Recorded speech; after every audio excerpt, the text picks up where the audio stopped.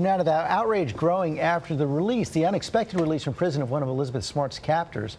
Another kidnapping survivor, Jaycee Dugard, is showing her support for Elizabeth in an exclusive statement to ABC News. And Diane Macedo has the latest on that. Good morning, Diane. George, good morning. They've shared an experience most of us could never even imagine. Elizabeth Smart kidnapped for 9 months, Jaycee Dugard kidnapped for 18 years.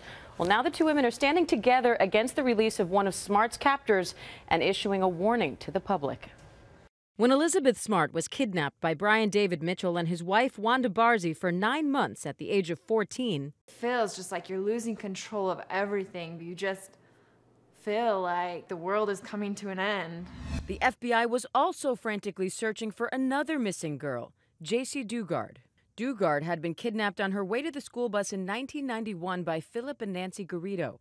For 18 years, they held her against her will in this shed where she had 2 children by her captor. The mind manipulation,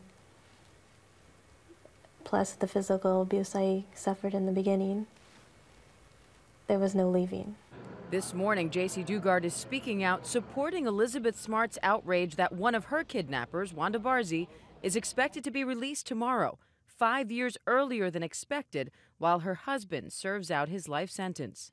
Dugard tells ABC News in an exclusive statement she believes the co-kidnappers are equally guilty, saying, "I feel deeply for what Elizabeth is going through, knowing this dangerous person is free to walk the street.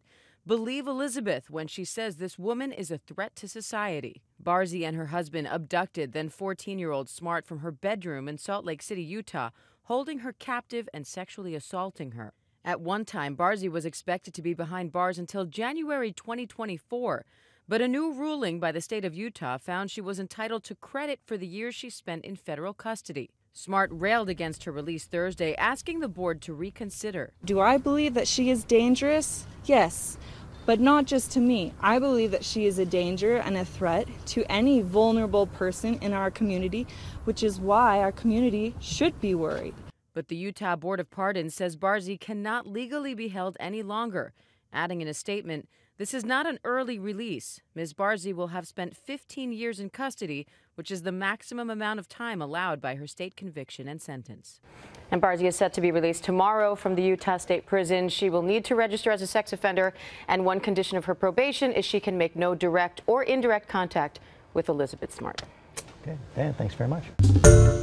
Hi, everyone. George Stephanopoulos here. Thanks for checking out the ABC News YouTube channel. If you'd like to get more videos, show highlights, and watch live event coverage, click on the right over here to subscribe to our channel. And don't forget to download the ABC News app for breaking news alerts. Thanks for watching.